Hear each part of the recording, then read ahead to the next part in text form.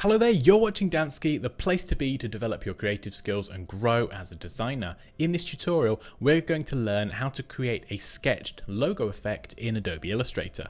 So you can see on screen we have a logo. This is a design that I did for a travel company several years ago, and it's all finished, all singing, all dancing, lots of color. We're going to be working backwards. So we're going to take this finished design and we're going to take it back to as if it was a sketch, and we're going to do that all within Illustrator. So this particular design, if I go into outline mode, that's Command or Control Y, you can see we've got lots of different segments. First step is we're going to combine this all into one shape, so no individual segments. So let's drag over the whole logo design, and if you're using the Shape Builder tool in a newer version of Illustrator, you can of course drag through all of the different segments and it will unite that into one shape. If you are using the Pathfinder tools over here, and you select Unite, that's the top left option, it will do the same thing. If you do get any problems like this, where it doesn't properly turn that into one shape, just select the Direct Selection tool and click anywhere along this line. Hit Delete or Backspace, click off your shape, click back on that line, and hit Delete or Backspace again, and there you go, problem solved. Sometimes it's just a case of using the Direct Selection tool to figure out if there are any stray anchor points, and if there are, just get rid of them. Cool, so Command or Control Y to come back out of outline mode, and we have our shape. Now at the moment this has a fill, so let's select that and swap this over here. So we have no fill and we have a stroke. And we're going to set the color of the stroke to black for the time being. And then we can change the weight to 1, or we'll leave it set as 1 for now. Now this is the fun part, because we're going to apply some kind of cool brush effects. So select your shape and go over to the brush panel on the right. If you don't have that, just go up to Window, down to Brushes, and we have a few default ones here, but we're going to load some more. So from the menu icon at the top, go down to Open Brush Library, and we have lots to choose from, and you can select other library and load in your own custom brush set if you have one. So let's start with Artistic, and let's just pick Chalk, Charcoal, Pencil. And it will load all of these fantastic looking brushes up in a separate window. Let's just move those over there. And we can also select the other categories from down here, or we can use these arrows to move through the categories nice and quickly. So you can see lots and lots of different brush styles. We're going to be focused more on these artistic ones. So we have our logo, and it might be worth just creating a copy at this point to experiment, or keep a copy of your original logo before you start applying all these brushes. So just hold Alt, Shift and drag to the left. That can be our backup over there. Okay, so let's select our logo and we'll just pick one of these. Okay, so that's pretty crazy. That's probably a little bit full on for what we need. We can actually bring the stroke weight down, so we get a bit more of a more kind of believable sketch effect that isn't too over the top. So there we go, that looks pretty cool. We can zoom in. That's looking pretty sketched in my opinion. So we can go Edit, Copy, Edit, Paste in Place, and just nudge this out with the arrow keys. And maybe we could apply another one. So you can see this one here, we've got that 0.1 stroke. It's probably a bit too thin, but if we bring this up, you can see there that it changes. So we could go for 1. And we can actually give this a color. So we don't want everything to be black. We're going to get some grays in there as well. Remember, we are trying to simulate a sketched effect. So unless it's been inked, the pencil isn't going to be properly black, unless you're pressing like really, really, really hard. Okay. And again, we're just going to nudge that top one out and possibly make this one a bit lighter. So we're going to get a few different shades of grey in there just to kind of reinforce the kind of that sketched effect. So we've got some lighter strokes, some darker strokes, which is kind of how sketching kind of happens, you know. And you can also use the transparency panel to adjust the opacity, as well as using all of these different shades of grey here. So let's make this one a little bit darker. And let's go to Edit, Copy, Edit, Paste in Place. We'll use the arrow keys to nudge this one out. And let's go to a different category. So we'll go along and we'll pick one of these. Let's see what else we've got. Something like this. So we can nudge that back in. Now, of course, that's a little bit too thick, but we can go and bring that down to 0.5, and we could make that a little bit lighter, so it's really kind of subtle.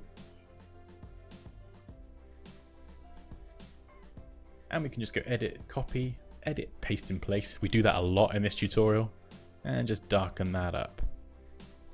So at the moment, I think we've got about 4 different versions of this, all with different brush effects, different weights, slightly different colors.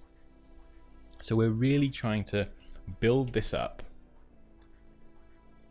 so it feels a lot more, I guess, random. You know, when you draw with a pencil, everything isn't perfect like it is with the logo at the beginning. You're going to get those kind of strokes. You're going to press down harder, sometimes lighter, other times. So we're trying to really kind of make this look as not computer generated as it can be, even though we are actually creating it on the computer. Okay, so we've got a pretty good version there. Let's just move him all the way out of the way. And you can play around with this until you're happy. So that's looking pretty sketched, I think, in my opinion.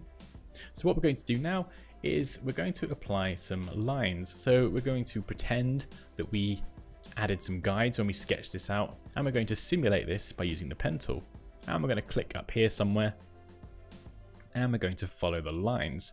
Now, if you've got a logo that's got curves in it, you can of course use circles for this as well. So in fact, let's put these on separate layers. So we'll select our logo by dragging over it, and we'll go to Edit, Cut, open up our Layers panel and create a new layer. And if we go Edit, Paste in Place, and we'll just type logo sketch. So we've got that logo on a separate layer. We'll drag that underneath and we'll lock it just so we don't select it by mistake. And we'll call this top layer lines. And this has got our line on it. And of course, because a lot of this logo is very angular, we can hold down Alt and Shift, left click and drag this over. So that angle is exactly the same. And for the other side, we can select both of these lines, go to Edit, Copy, Edit, Paste in Place, Object, Transform, Reflect, and reflect that vertically. Now this is all kind of very perfect. This is a very perfect way of doing it. You can do each of these lines manually. There's nothing wrong with that, and it probably helps create that less digitized computer effect if everything is a bit more random.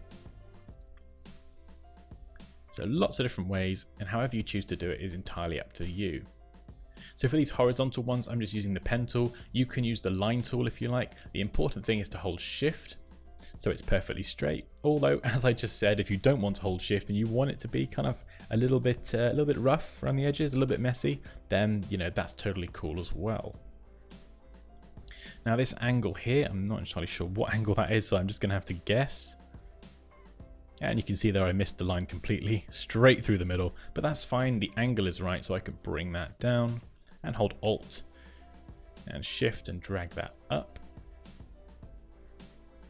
And hopefully I've not missed out any of the lines. I think there we go, that's pretty much all of them. So I can switch off the sketch, and that's what the kind of guides look like. So now I can drag over this. Remember, we've got that logo sketch layer locked, so no worry of selecting that by mistake. And we can change the color of the stroke. So we're going to make this really light. These are going to be our pencil lines. So we want them to be a lot less obvious than our actual logo. So we're going to go for something really, really light. And you can leave these like this, or you can go and apply those same brush effects and then drop that weight down again. So you can see if I zoom in, it kind of fades out a little bit here towards the end. And then I can lighten that even more. Yeah, so really subtle there. And we could even zoom in, and in our stroke panel we can select dashed line, and we'll just drop that dash down from 12 to 6. And you can see we kind of get that dashed line effect. So it depends entirely what you're going for in terms of style, but there's a lot of options there to play around with for the stroke. So you've got the brushes, you've got the colors, you've got the weight, and you've even got the dashed line effect. And I can actually just select over that and make this a tiny bit thinner. So in the stroke weight, you can go into the decimal point. So if 1, 2, or 3 isn't doing it for you, you can go 0.1, 0.2, and you can go even further into that, 0.15, 0.25, just to get that weight exactly right.